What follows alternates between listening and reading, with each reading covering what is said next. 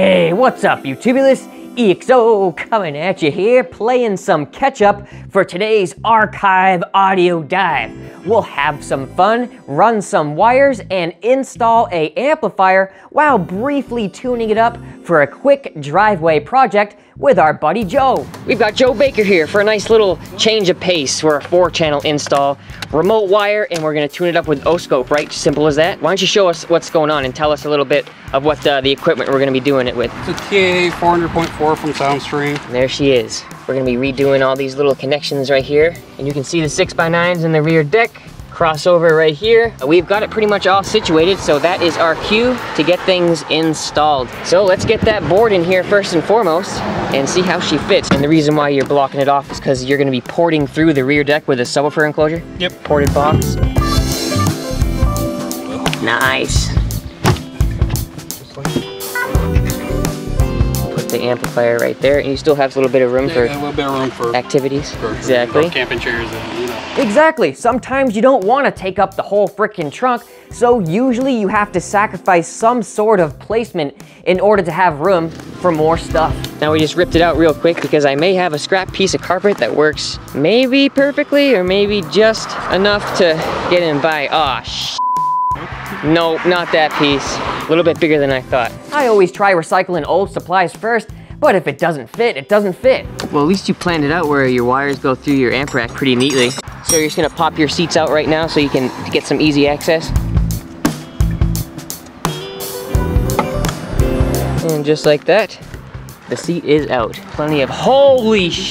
Wow, I don't remember it being this wide open. That is phenom. I swear this trunk got bigger or something. You guys remember that 4th order bandpass that we built for one of these trunks? Crap, I had a hard enough time trying to fit 12s in there the way I wanted to. Is this a 12-inch speaker that I'm holding? Yep. You could probably fit 15s in there. Yeah, that's what I'm getting. Oh my God. Stick her there for the moment.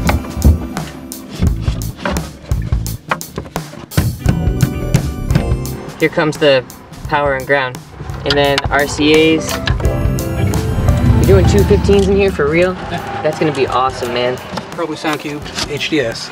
I'm hoping I have enough airspace. Yeah, me too. I mean, after all, most 15s take 3 to 5 cubic feet in order to be happy, so a crammed space like this is gonna make matters very difficult when designing and building, but luckily, we don't have to worry about that today. We're just getting the mids and highs up and running. All right, let's get that wire down here so we can plug it right into the amplifier. This all came with the speaker?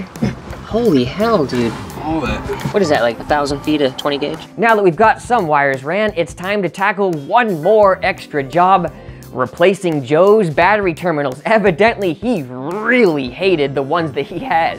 The EFX battery terminals? Yeah, fucking horrible. Hey, let me guess, that's what you have on there right now?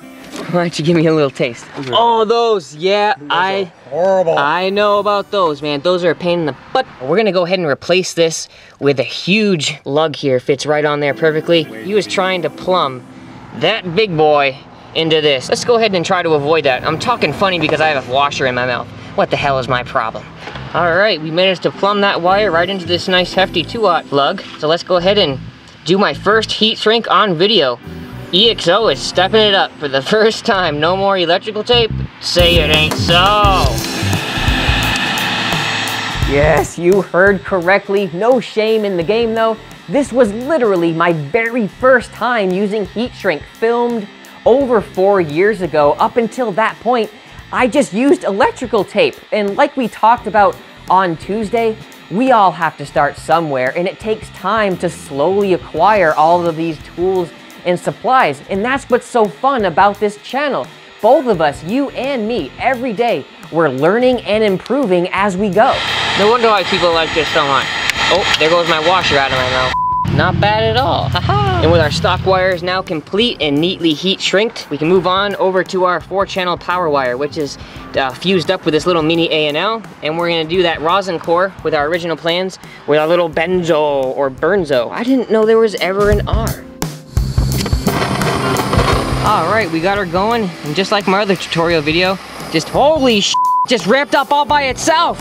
I didn't even touch anything. I was just about to tell you that my flame was perfect. Yeah, this nozzle is always acting up. The second you go to use it, it just randomly kicks into high gear and you don't even know what to do with yourself. All right, now it's going back down again. But that's just about the flame you want right there. Something modest. Go down and apply it to the back side of the terminal. Holy, she's eating that. Look at that, it just turned up all by itself. Now I got like a 2-inch beam. Looks like my Craftsman nozzle might have just the bed. We're just gonna put that to rest for now. And hopefully we can get a crimps on this thing with the hydraulic set. We got this 25s in there right now. It's definitely not gonna go anywhere, that's for sure. And we'll put some Hink sheet to her. That's crimped.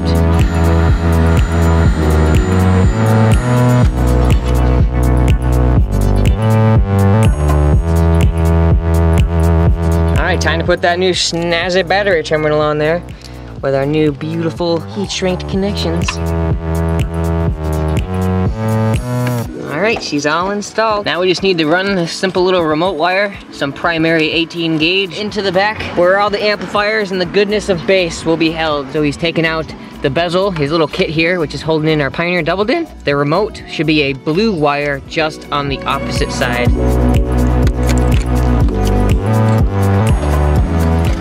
So we're just gonna splice into this little baby blue back here for our amplifier. Pulling it right through. We got a whole roll to work with, so we can just trim it whenever we need to cut.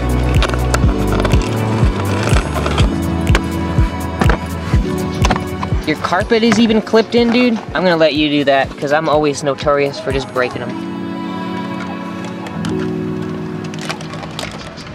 There you go.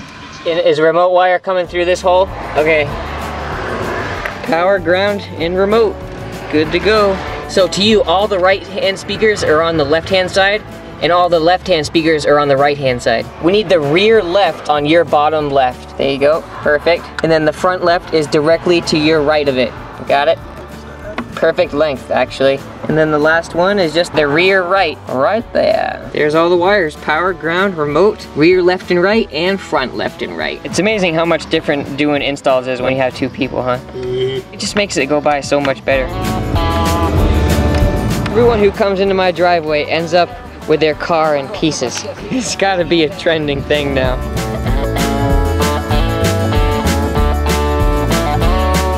Got the power and ground connected, remote wire looking good, and the speaker wires are almost all connected too. And then we're gonna tune up everything right in this same video, even though you probably already saw it in the other video from Steven in his 6.5 case. We're gonna do the same thing, but this time around, we're gonna try to do it with the speakers plugged in, because they should be able to handle all this power no problem. And unless that's the case for you too, I'd recommend just unplugging the speakers.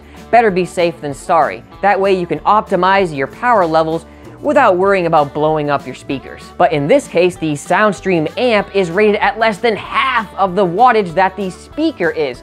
So technically we should be able to crank it up full bore without any problems, especially for short bursts. So we'll just shut the door so we're not going like beep up the damn block. Looking spiffy, my good sir, except for the RCAs, but we need to figure out which one's rear and which one's front. So how about you go up front, you want to turn on your head unit and you can just do the fader and I'll tell you when the voltage changes. If you ever forget to mark which RCA goes where, you can always use the fader on your head unit to see which is which. Just probe your RCA cables with a multimeter, set your fader to rear, and if the voltage goes up, it's rear, and if it goes down, it's front. All right, we got the rear and the front all situated and we know where it's all going.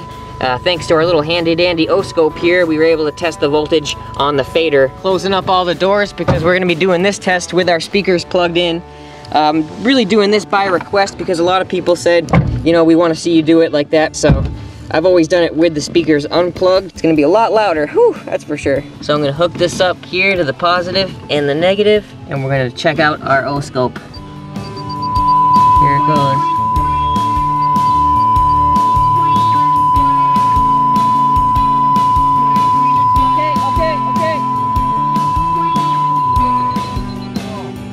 I bet he's dying in there. So he was clipping quite a bit. I'm gonna go ahead and just bring down the gains a little bit because it seemed pretty high. There's one more little thing that is gonna be harder to film because I need to do this adjustment and look at this and make sure I'm holding these things in onto these little terminals all at the same time. So I gotta put the camera down just for a little bit. If you wanna check out the other video, I'm gonna link it right now if you wanna get the full gist of it. Well, there she is, YouTubulous. We just did the quick little tuning there. I just adjusted the gains really quickly just to get it so it wasn't clipping there.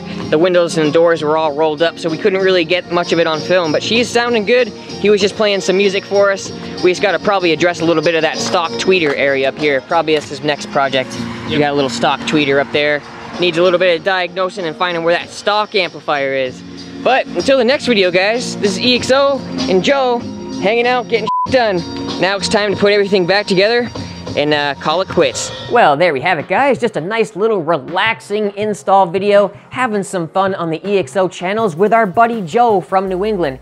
Always a great time hanging out with friends, and when you involve car audio installs in general with your friends, it really makes the time go by that much quicker. So thanks, Joe, for coming over. Even though it was filmed almost 5 years ago, it was still nice to be able to post this up on YouTube.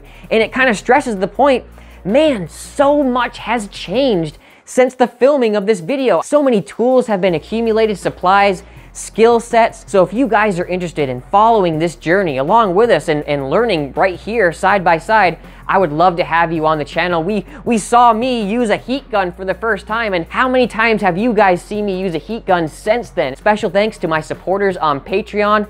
They help make the extra touch of editing and work into these videos possible. And you guys' comments and your engagement is always the extra gravy on the cake. We've got the behemoth build like you guys are waiting for. Just a quick little word on that. A lot of people are wondering, why hasn't that begun? Why aren't you building this big system yet? Well, I have to also stress that these type of things take time, and since I'm collaborating with others on this project, you also have to deal with time frames of their schedules and work around that. I'm gonna be going to Miami, I'm gonna be going to Gainesville, I'm gonna be going to Greensboro. It will be coming together very soon, but until then, we've got our 218s build ravaging the frickin' streets. I got an awesome little expose coming on that build with the door panels, B and C speakers. So many reasons to be joining the channel lately, and I'm just gonna be coming out with more and new stuff for you guys. So till the next video, this is EXO. I hope you enjoyed it. I will talk to you in the next one. Thank you for being here.